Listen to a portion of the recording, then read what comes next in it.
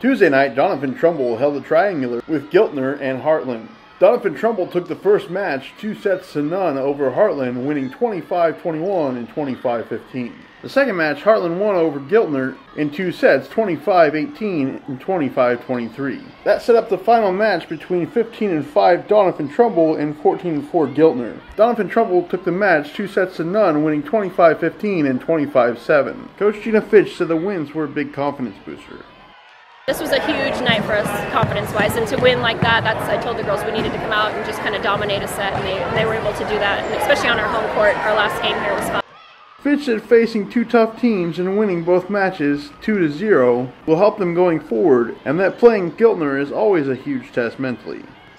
Giltner, and that's a huge game for us mentally too. They're kind of one of those mental rivals for us, Giltner. So this was a great game for us to get ourselves kind of back on track. We've been kind of down, and with Lauren kind of out of it, and we tried a new lineup that it worked well, but just not having her on the court.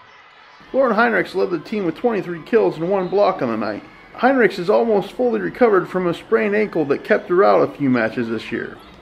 Good. It's a little sore, but she's playing fine on it. I think she's back, and she's just dealing with it, making sure we're icing it after every practice, every game, and we needed this big win after last week. We played Kearney Catholic and Ord, and they're two of the best teams in the whole state. So being able to come out tonight like this, I think is going to get us back on that roll for the rest of our season. McKinnon Nemeth added 18 kills of her own in the 2 matches. She was on fire tonight. That's when we got Cheney in the back row. I mean, even with in Heartland with Eve in the back row. I'm not scared when Lauren goes to the back row at all, because McKenna is doing a phenomenal job of taking care of business when she's that front row hitter.